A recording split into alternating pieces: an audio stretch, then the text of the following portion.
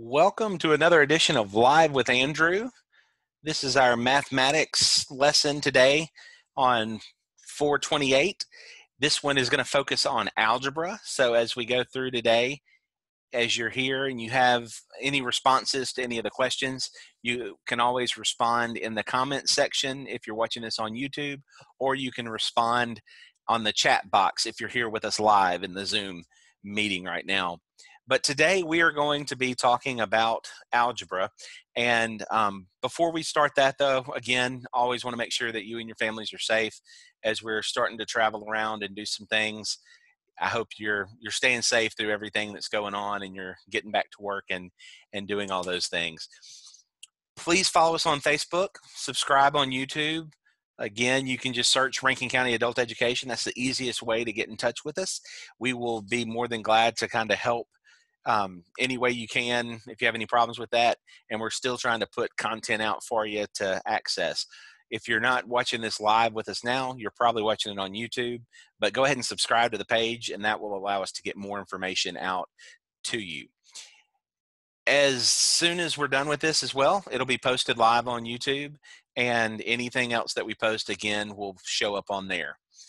As we always talk about and say, all the program that we're doing, all the things that you had when you were in the program with us live and in person, you can access from home. So please continue to do that. There's new information that we're getting kind of daily from each of these programs and each of the organizations that we work with. And GED is working with a lot of those. And hopefully there'll be some new information coming out, different things that we can do that if you're already working like in KAT, well, GED is starting to talk to them more about different things that they can offer and options that they have. Just yesterday, I talked for a while with one of the reps from GED about some of the things that'll be coming up. So keep working in those.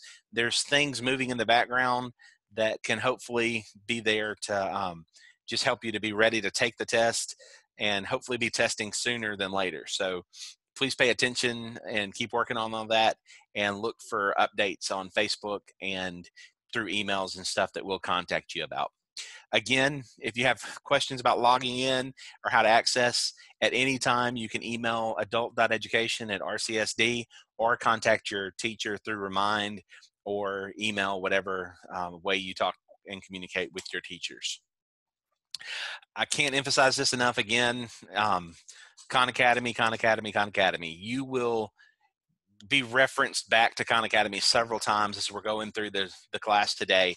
There's a lot of the practice that you'll need to do to be more fluent, like we always talk about in our math classes. To do that, you will go to Khan Academy. That's the best way to do it. You can also work on the programs that we have, whether it's KET or Essential Ed, but they only have a limited number of problems. Once you've done some of those lessons, you've kind of maxed out on all the practice that they have. But through Khan Academy, it has unlimited amount of practice that you can do. If you still need more practice, contact your teacher or email me, and I'll be more than glad to get you some more practice that you can do there.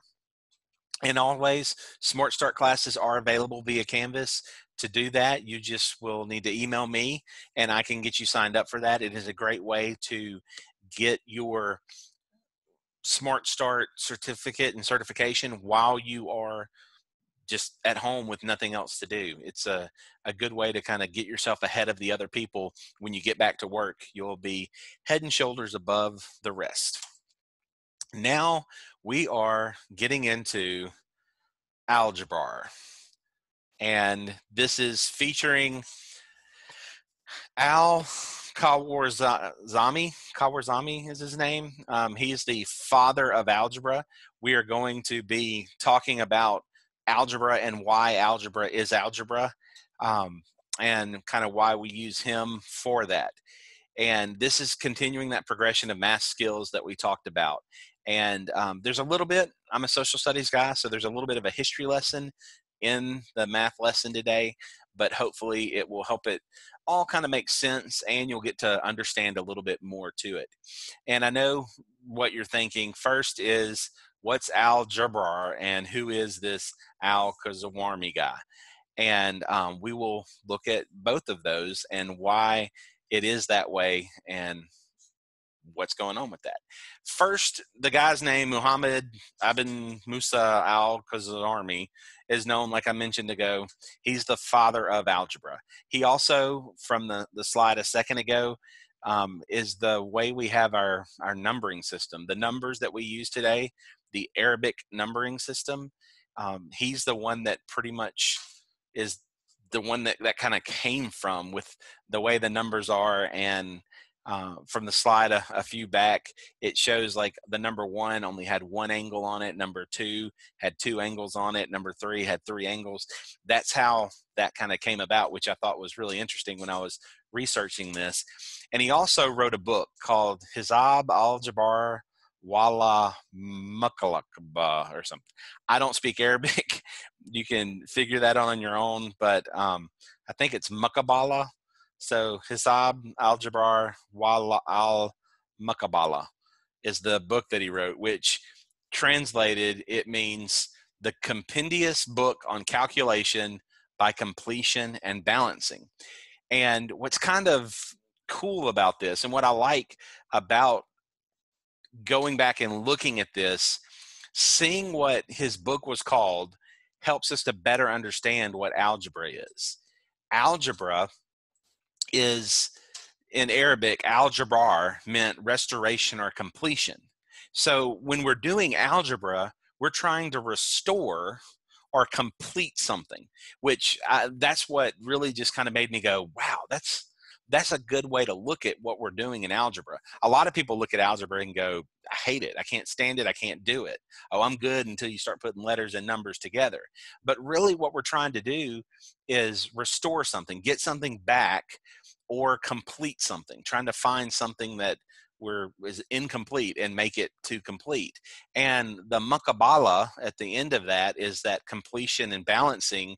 In Arabic, that word means reduction or balance. And that's the thing that we want to kind of think about with algebra. It has to balance out. What you do on one side has to balance the other side.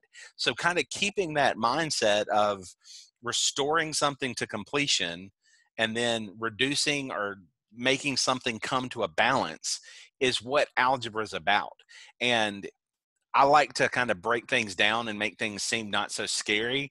And thinking of it that way, I'm just completing something to make it balance. That doesn't seem as scary as you're doing algebra now. And that's something that is important for us to think about as we're going through and doing our algebra. All right. Now, with this, we want to carry it through. This whole idea is what we're carrying through to today. We're restoring and completing by reducing and balancing.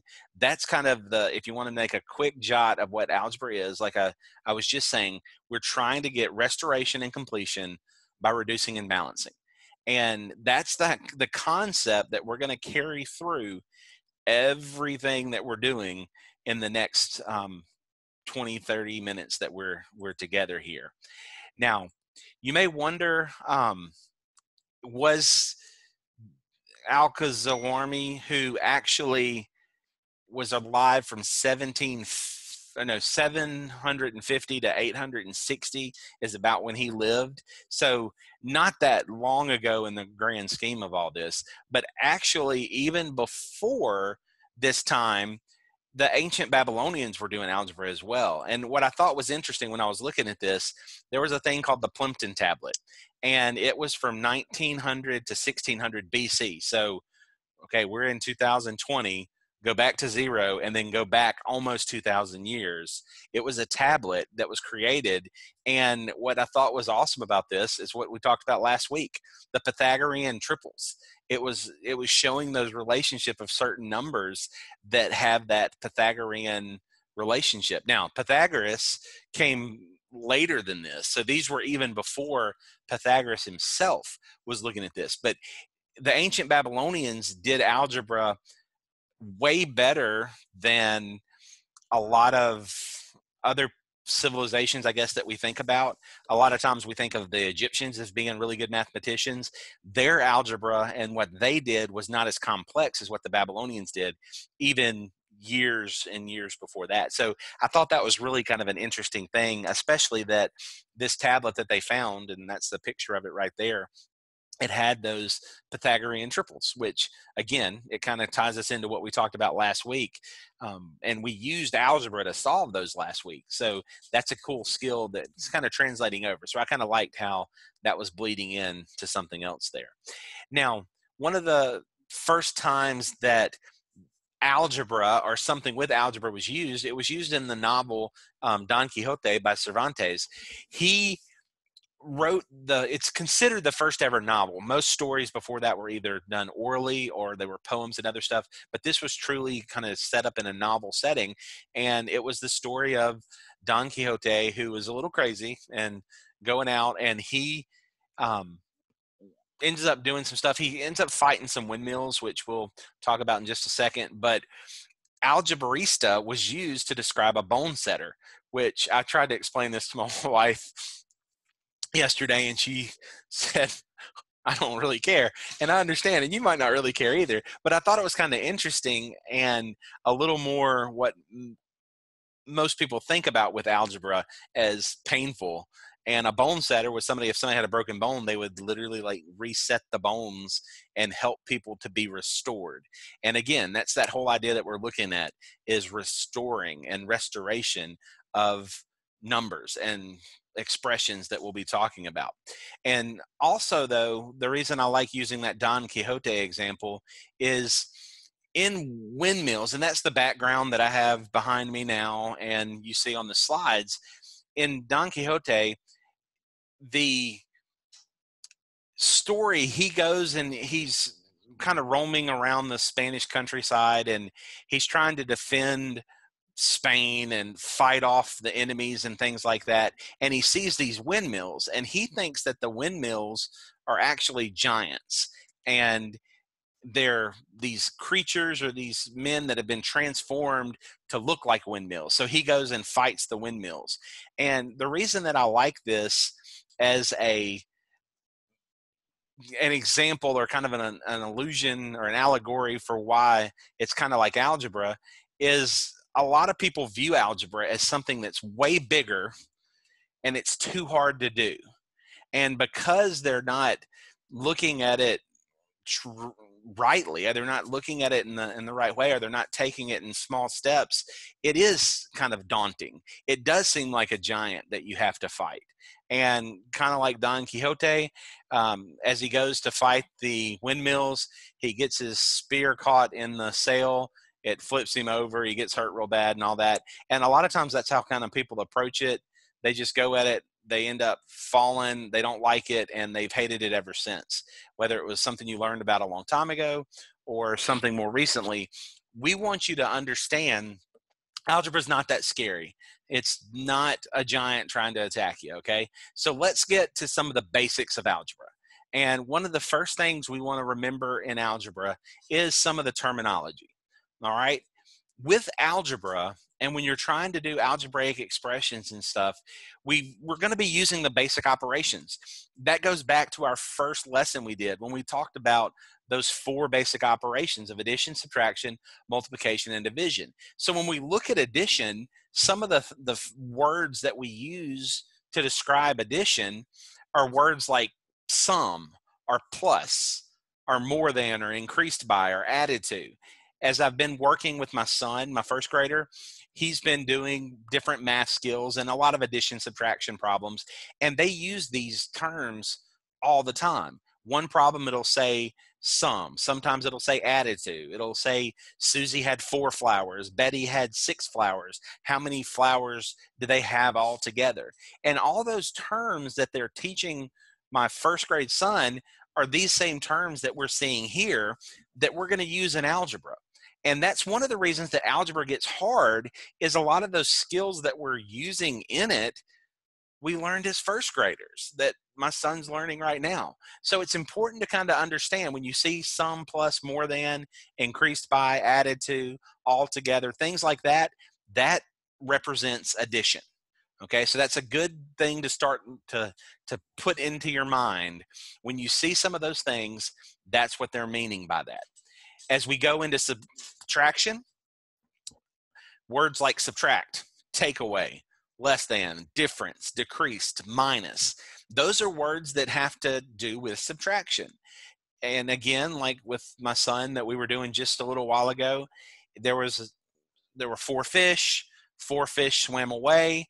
So as they swam away, it's moving away. That means it's been taken away, like we see there on the second one, take away.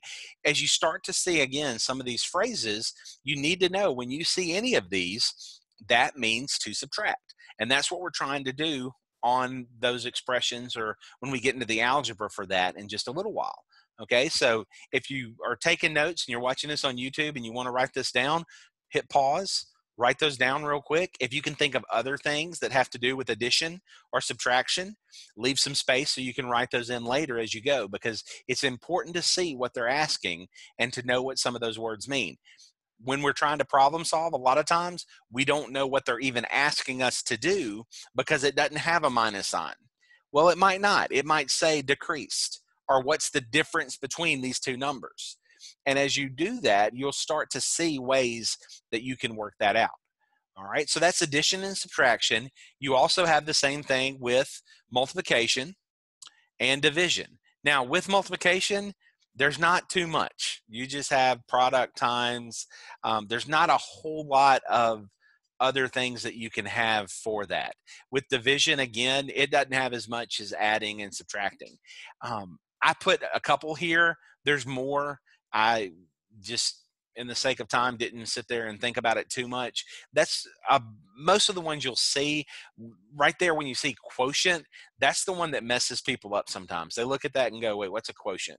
That's not something that we're as familiar with. So you just need to know what a quotient is. It's the answer when you divide. Okay, so we want to make sure that we're looking at that and you're familiar with those. Again, pause this if you need to, write those down so you can go through and become more familiar with this. All right, so we know some terminology here, a little bit more that we need to understand. In algebra, expressions are used to solve problems. All right, so expressions are like an algebra sentence. And we're going to look at this in a couple different ways. A lot of times when we think of algebra, we don't necessarily think of this completely, but the key thing in algebra that messes people up is when we get into variables. A variable is a letter or symbol that represents one or more numbers. This is when they add a letter in instead of numbers. And I hear students all the time, oh, I'm good until you start putting letters and numbers together. And yes, that's what a variable is. But again, we're talking about algebra. We're not going to get too in depth with everything today, but my first grader was doing algebra today.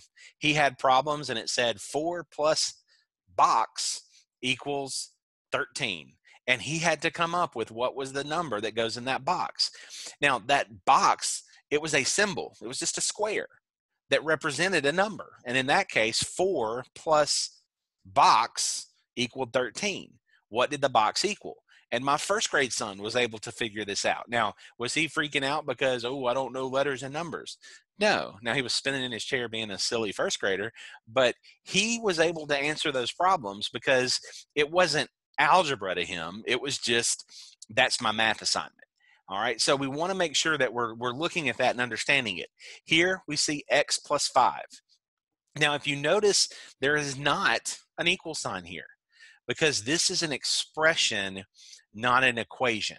When we get to an equation, that's where it's going to equal out, and there's going to be a balance that we have to do to both sides. But before we can get to that, we need to look at expressions and how to evaluate some expressions. All right, now, if I told you, okay, x plus 5, well, if x is 1, what would the answer to that one be? X plus 5, if x is 1, we just swap it out. 1 plus 5 is 6. If I told you x equals 100, 100 plus 5 is 105. Not too hard to kind of see that and understand. A variable just represents a number or numbers. Now, you need to remember the rules of and orders of operations, the rules of the order of operations when solving algebraic expressions. We've talked about them before. Please excuse my dear Aunt Sally or Jim's. If you have any questions about that, what you can do, go to our YouTube page. It was our second lesson. There's a whole math playlist there that has all the lessons in order. This one will go onto that same playlist and be the fourth lesson there. But it's about order of operations. So when you're going through, you can see the order of operations. You can click on it, watch it, go through, rewind, make sure you know that through and through, backwards and forwards. And all these lessons are the same way. You'll be able to access those and go through it. All right, so now let's practice a few of these. All right, if you're watching this on YouTube, you can pause it if you need to. We are going to take some time in the class to let the students who are here for the Zoom meeting go through and do these and put their answers in the chat box. But just go through, you're not solving it. Here, you're just writing what the expression is. We'll do the first one together there, x plus 5. So as we're looking at that, we have an x. We know it's plus 5. What does plus mean? Plus means to add. So the answer to that one would be x plus 5. So take a few seconds, go through, and answer the next questions. You can just jot them down on some scratch paper, but take a couple minutes or a couple seconds. And if you're watching this on YouTube, just pause it and you can start it back when you're ready.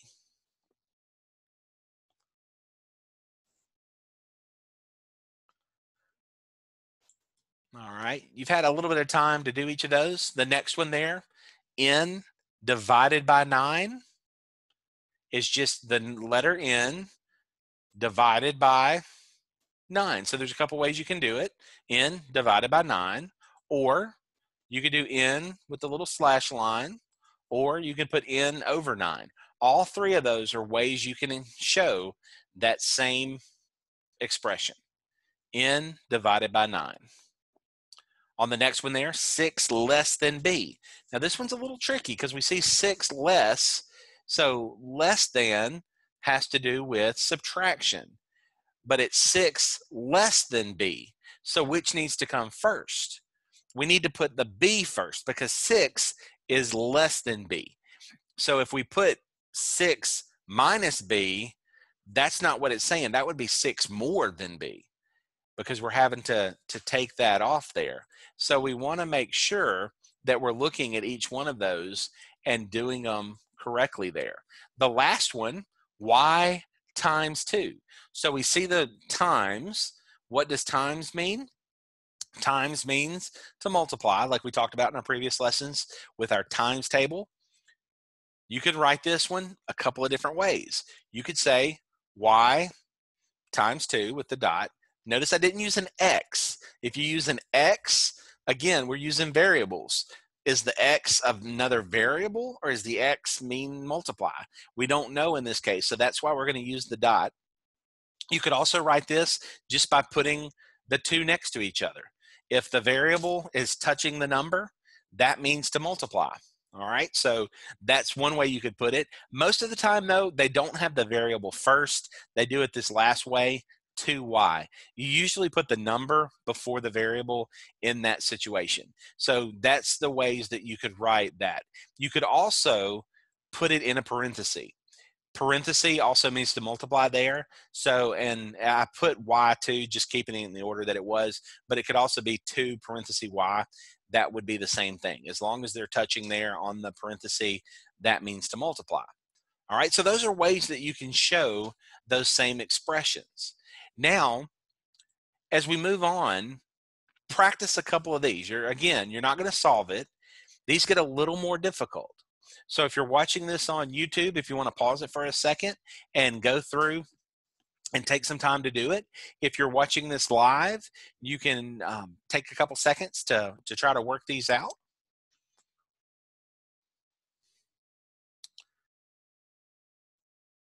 And what we're going to do on this one, this first one that we have, it has a couple of steps to do. All right, and I'm going to show you how this kind of breaks down as you're working each of these out. This is the way that I try to do these problems, and I'm going to tell you, in looking through the books that I have and the books that I kind of looked at to get this lesson put together and what I've worked with students before, a lot of times as we do this, people have trouble with these kind of problems because they don't know where to begin. They don't know the order to put it. And that's why it's good to take some practice and take some time solving expressions and being able to figure out algebraic expressions. Again, and I'll mention this in a second, go to Khan Academy if you need extra practice on this. Contact me, I can give you some extra practice, but you need to learn how to break these down. So what we want to do, we want to look and just take down what each thing says. We see that it says 13 less, and if you notice, I wrote it with the minus sign first because it's 13 less. So that means we're going to have to subtract 13 from it. And then the next part, then 4 times the number. So we have 4 times. So I went ahead and wrote 4 with the times sign. So we're going to multiply that, a number. And it's just what the number is. So we need to know which order are we going to put that. So as you see my next step here, what do? I kind of rearrange it a little bit. 4 times the number minus 13, because that's going to be 13 less than 4 times the number. So as I'm looking at it, it's 13 less, that was the first part, than 4 times a number.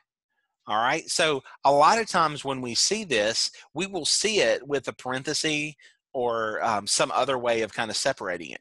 This one doesn't have a parenthesis, but again, like I mentioned a second ago, following the order of operations, if we were going to solve that problem, would we multiply or subtract first?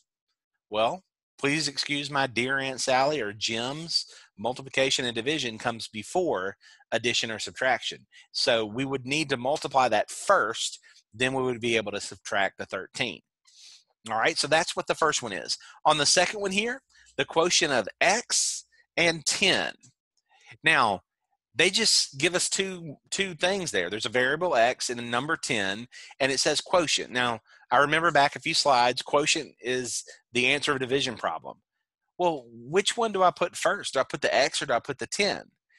And this is one that my brain has trouble with, because to me, I look at it and go, well, it doesn't specifically say, but it does. Which one comes first? The x comes first. So I wrote that, showed it a different way. So as I go through here and I'm looking at it and I see quotient means divide, x and 10. Which one's first? The x is first. So when I write this, I'm going to divide x by 10. I'm going to put the x divided by 10, or x divided by 10 that way, or x over 10. That's because the x comes first. When you see this, the x is first in the problem, in the expression there, it's first. That's the one that we're going to use. We're going to use that one first. All right, so that's what we're going to do on those. Now, here's an expression that you'll get to solve, because I'm going to give you what y equals. Before, we were just finding what the expression was and writing them out. The next kind of step that you follow here, and when you're working on evaluating expressions, and again, if you need practice on this, just go to Khan Academy and put in evaluate expressions, and it'll give you plenty of practice on this. But it's asking us to find the value of 3y minus 6 when y equals 8. All right, so if you're on YouTube, just hit pause, take a couple seconds, work this out, and then you can start it back and see if you came up with the same answer that I did. All right, as you're looking at this, I'm going to break it down just step by step. The very first thing that I would do if I was solving this problem myself, I would write the problem down. All right, now you may say, well, it's written right there. Why would I need to write it down? I always copy down the exact problem when I'm writing it on my scratch paper. The reason I do that, I don't want to try to do a step in my head. That way, if I miss it, I don't know where I'm at. I can see exactly what the problem is. So that's the first thing I do. I just copy it directly down into the first line of my scratch work. The second thing that I do is substitute y equals 8. All right, so I'm just substituting for the y, the 8.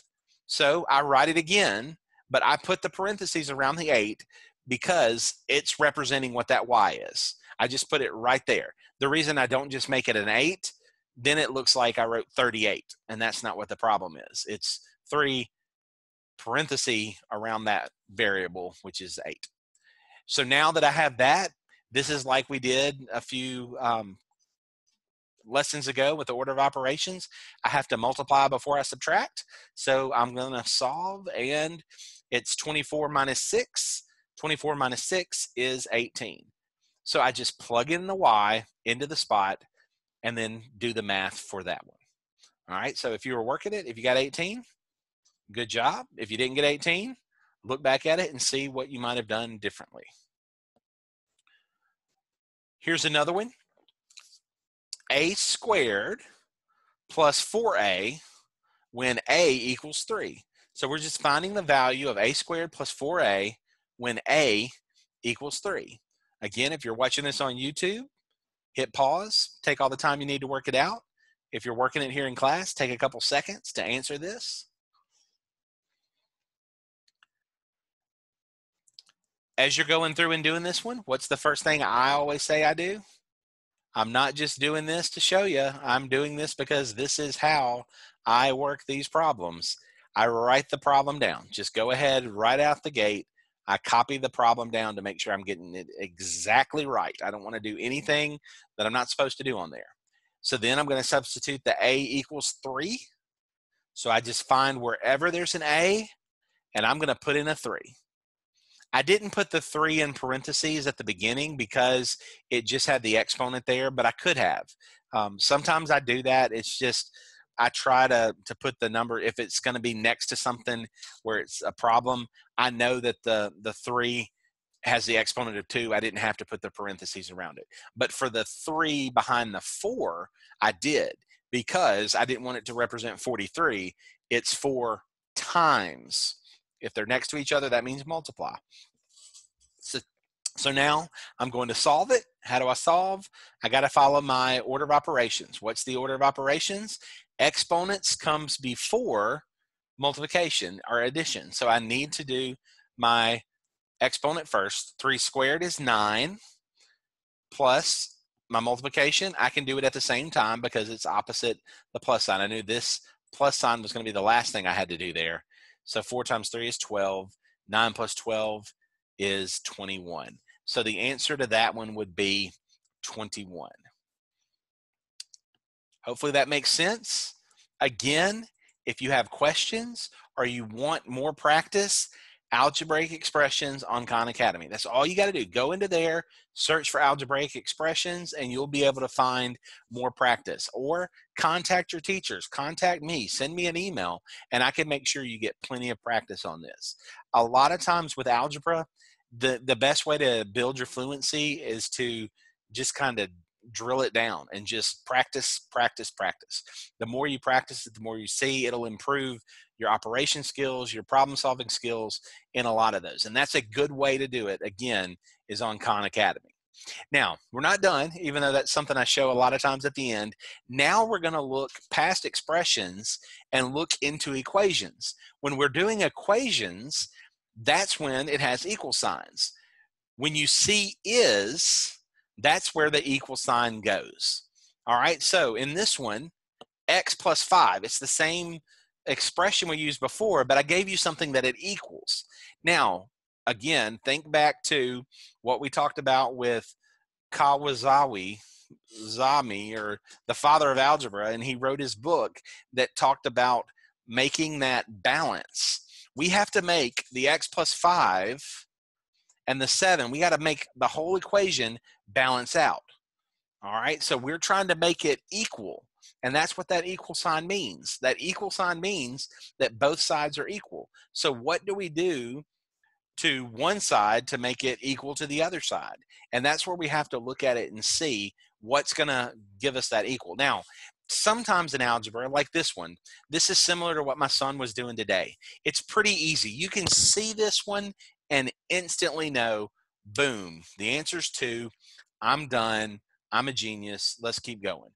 But I want you to kind of think as we're going through this, even on the harder problems, that's still the same concept we're trying to do. Even on really complex algebra problems, you're still trying to find a balance. You're trying to do something that's equal.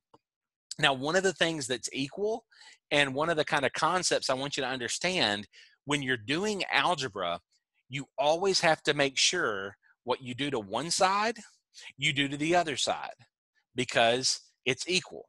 They're equal. So if I do something to one side of an equation, I have to do it to the other side of the equation. I can't do something to one side and not do it to the other. You have to keep that equality there. And that's something as you're working equations, that's a way that you're going to be doing this a lot. And today we're going to going through some basics of equations in algebra. As they get more complex, you're still going to follow the same concept. And it's important to get the roots of that. Just remember, what you do to one side, you have to do to the other side. You have to keep them equal. All right, so let's look at the next little part. On this one, this is the expression that we talked about before. We're trying to see what everything means there. X more than 5 is 7. So as you see what we have written there, it's just an expression. X more than 5 is 7. That's how we look and see, well, okay, the is the equal sign, X is X, 5 is 5, and plus means more than, right? So we see how that expression and that equation is all written out. So as we're moving forward though, remember that when you're solving equations in algebra, that you need to know that the operations are opposite. The opposite of addition is subtraction. The opposite of subtraction is addition. The opposite of multiplication is division. The opposite of division is multiplication. So when you're solving algebra problems, and we'll get to some of these in just a second, if there's something that's addition, if I need to do the opposite of it to make something cancel out, I'm going to have to subtract. If something is subtracted and I need to do the opposite to cancel it out, then I'm going to have to do addition or add. And the same with multiplication, division, and multiplication. Also, we talked about this a few lessons ago, that square roots are the opposite of squares. If we have 6 squared is 36, well, the square root of 36 is 6. All right, so seeing these and understanding the opposites of squares or square roots, that's going to help you on some of the problems. We actually did that last lesson when we were doing the lessons on the Pythagorean theorem. You did algebra. We just didn't really call it algebra. We just said we were doing Pythagorean theorem, and you were doing this skill right here with exponents and the square roots of exponents to determine answers. That's an algebraic skill, and you were doing the opposite to get rid of something. All right, so let's look and practice a few of these. All right, so we have 10 plus a number is 30. Now, if you're on YouTube, you can hit pause, try to work this out. You're going to have to write it into an equation, and then you're going to have to solve it. So it has 2 steps to it. So if you're on YouTube, hit pause, work it out, and see if you come up with the correct answer. If you're here in the class, you can take a couple seconds to be working this out, and then I'm going to go with us, and we're going to keep working it. So the first thing that we have to look at is, what does each of those words mean? We need to get them to symbols and numbers. So we see that there is 10 plus. So that's pretty easy to see, 10 and plus. And then we have a number, and I'm just using n to represent number, is 30. What does is mean? Is equal. When we see is, that means it's equal. And the last number there is 30. So 10 plus n equals 30. Now, I'm just going to rewrite it, scrunched a little closer together. I bring down the equal sign, the equals 30, and I bring the 10 in closer. It's really simple on these to see once you get it written down. Okay, there's an equation. Now, a lot of you may instantly know. I've gotten a couple of people sending me some answers there as you're going through and getting it. That's perfect. As you're doing this, you could look at it and go, well, 10 plus n equals 30, 20. My son, my first grader, actually did one like this the other day. The teacher gave him something, how can you add up to 30 or something like that? And he was able to come up with this one on his own, which was pretty impressive. But we want to see, okay, I know it's 20. How can I prove that it's 20? How can I show the math that gives me the answer 20? And that's why I chose some of these easier problems, so we could learn the math skills connected to it. All right, so when we're here and we're solving the equation, what we have to do is remember, what is the opposite of positive 10 or plus 10?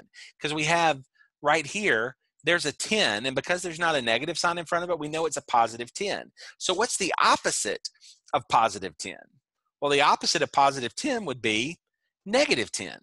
So what we're going to do is subtract both sides by 10. We're just going to subtract 10 from both sides. On this first side here that we subtracted, what it's going to do is cancel that. It gets rid of that 10. That 10 goes away on the left side. Because we subtracted 10 on the left side, on the right side of the equation, we're also subtracting 10, and that's going to leave us, when we're done, to n equals 20. We subtracted 10 here. 30 minus 10 is 20. We subtract 10 from here, the 10 goes away, so it's gone, and we're left with just n. And n equals 20 is our answer. Now, is that what we said at the beginning? Yeah, we said 10 plus, and we knew 20 equals 30. So that answer gave us the correct answer. The way you can check this is just like we did a little while ago. I told you it's 20. So you could just go back to the very beginning and swap it all out. Just anywhere it says n, put in the 20. 10 plus 20 equals 30. And if that gives you the right answer, if it balances 30 equals 30, then you know you have the right answer. That's one of the good things about algebra, especially the more simplified problems. As soon as you find the answer, you can plug it right back in at the top and work it out, and you can check your answer. So that's one of the things I like about it. I don't have to guess, oh, is that right? Is that right? It'll tell you if it's right. If you can solve it and get the right answer, and it equals it out on both sides, because equations are equal, and that's what we're trying to do, is restore and get a balance. If they're both the same, then it balances. If one's too high and one's too low, it doesn't balance, or vice versa. So that's what we're trying to do, is restore and balance. All right, let's look at another one. Again, if you're on YouTube, just press pause, take all the time you need to work this out, and then you can see how I work it out. If you're here in class, you can be jotting it down right now as we do it. What is 5 less than a number is 14? So 5 less than a number is 14. So now we're going to break this down into the different parts. We start off at 5 less. So that means I know 5 less than a number. So it's going to be a subtraction there. 5 less than a number. So I have a number is 14. Is equals, and I bring the 14 down. So I went ahead and put them on there. But it says 5 less, and we know 5 less we're going to subtract. So like we did a minute ago, I just need to swap the order of those. So that's where I bring down the is 14, and I just swap the n and the 5. That way it's n minus 5 equals 14. All right, so I'm here. I have my problem, and now I can do my next step. What's the opposite of negative 5? Or the opposite of subtracting 5? If I have a negative 5, what do I need to do? I need a positive 5, because those will cancel each other out. All right, so what I'm going to do is add 5 to both sides. I add 5 on the left side. When I do that, what it's going to do is make that negative 5 go away. If you owe me $5 and then you pay me $5, you owe me nothing, so it goes away. It's nothing now. And if you have 14 and you add 5 to the 14, that's going to equal n equals 19. So you can see as we're doing this how those equations are starting to balance out. Now we could put this back at the top. We could plug that 19 in. We could say 19, which was n, minus 5 equals 14. What's 19 minus 5? That equals 14. So 14 equals 14. Is that a balance? Yeah, it balances. It's the same. 14 equals 14. So we know, as we've done that, that answer would be correct. All right, so here's one more that we're going to do. I don't know why that jumped into that wrong spot. I apologize. All right, so take a couple seconds. If you're on YouTube, pause it. See if you can work this one out. This one gets a little longer because we're having to do 2 operations in there. So take a couple seconds to look at this one here in the class. And if you're on YouTube, again, just hit pause and you can start it back when you're ready. So the first thing we're going to do is we're going to look at it and break down the problem. We're going to see what each one means. It starts off with 3 less. So 3 less means we're going to subtract 3. 3 less than what? Less than 10 times. All right, so we have 10 times a number, which I use n again to represent the number. And a lot of times the reason I keep putting a number, I've seen it on the GED test a lot. They use a number, and that kind of messes people up. You can use any variable you want. I usually use just n because it represents number. It helps me to see what I'm looking for there. And then I look at it and see equals 27. All right, so is 27? That part's pretty easy. A number, I can do that 10 times. I see what that is. 3 less. Okay, so I have 3 less there. So now I'm going to go ahead and get my equation all written out. I go ahead and bring is 27 because that part's pretty easy. It's the simple side of the equation. So then I have 10 n. Now, if you notice, I left the dot out, and I just put the 10 right next to the number because if it's touching, what does that mean? It means multiply. So I know that that's there. And then I bring the 3 less. I just subtract 3 from there. All right, so that's 10n minus 3 equals 27. Now, I'm going to just get it a little closer. I like to keep my equation all together because if it's spread out, sometimes I lose something in there. So that's why I like to get it all bunched back together so I can see exactly what I'm looking at. And I need to solve this next part. Now, all I'm doing is just putting this on a separate page so you can see it a little bit better. Okay, so here we are. What's the opposite of minus 3? The opposite of minus 3 means positive 3. All right, so what I'm going to do is add 3 to both sides. Once I add 3 to both sides, I end up with 10n equals 30. Okay, so I've just, that one canceled out, and I added 3 to this side. 27 plus 3 is 30. So now I'm with 10 times n equals 30. Now, you may look at this and go, oh, I know what that answer is automatically. Because if it's 3 times 10, that gives me 30. Well, how can I solve this by proving it? I want to just prove that I have the right answer here. What I'm going to do is, what's the opposite of 10 times n? What's the opposite of multiplication? Division. So what I have to do is divide both sides by 10. When I divide both sides by 10, 10 divided by 10 leaves me with 1. So 1n is just 1, or n. And then 30 divided by 10 gives me n equals 3. So as I simplified that out, the 10 over 10 cancels. 30 over 10 becomes 3. So my answer is n equals 3. And again, I can take this back to the very top, and I could swap out that and just put the 3 there. 10 times 3 is 30 minus 3 equals 27. So that would give me 27 equals 27. And that gives me the balance that I'm looking for. And that's what we're trying to do. Again, like we talked about with the father of algebra, it was about restoring and getting balance. And that's what we're doing on those problems. Now, this is a problem for you from last week. We did the same thing last week. Again, it's algebra. We had a formula that we were using to plug in, and we plugged it in. A squared plus b squared equals c squared. C is the hypotenuse that we're looking at over here.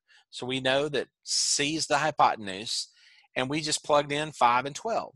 So we're doing the algebra. That's all we're doing. It's the same thing that we did last week. The first step we have to do is find the squares of each of those. 5 squared is 25. 12 squared is 144. Once I've done that, now I got to do the next part. What's 25 plus 144? Add those together. That gives me 169. And now I have c squared. Now, what I have to do, and remember, whatever I do to one side, I have to do to the other side. So I find the square root of 169. Oh, I'm sorry. I hit the wrong button. Sorry about that. All right, so here we are. I have to get the square root of c squared and the square root of 169. When I do that, that leaves me with c on the right side and 13 on the left side because I did the same thing to both sides. I got through, and that's where I'm left with. Now, what I could do, I could take that 13, put it at the very top, which if we did that, that would just give us, I mean, you could see that's one, especially right there at that step, it's 169 equals 169. I mean, that gives you the same thing there. So you could see that that answer is correct. Another problem that we did, again, I give you that formula, a squared plus b squared equals c squared, the Pythagorean theorem there. So we see that the formula is there. We just plug in the different numbers. This time we have a, b, and c. I think I did it that way, yeah. So we're missing A, that's the one we're looking for. We know B and C, so what are the steps that we do? We get the squares of each, that's 169, that's 144. We're looking for A. Once I get to here, what's the opposite of 144? The opposite of positive 144 is negative 144. So we subtract 144 from both sides, and that leaves us with A squared equals 25. Then here, we're gonna get the square root of each one of those. And once we get the square root of each one of those, we're left with, oh, I put B equals 5. It should be A equals 5 on that one. But, whoops, just a little fix and there we go. That's close enough to A. But you see, that's the problem that we did before. We didn't call it algebra. We just said, hey, this Pythagorean theorem, here's how you do it. But what we were doing there are the steps of algebra. All right. One last little slide of practice before we close. All right, here are 4 equations to solve. So take a couple seconds, and if you're on YouTube, again, you can pause it, work these out. If you're here in class, you can take a couple seconds to jot those down, and we will work them out.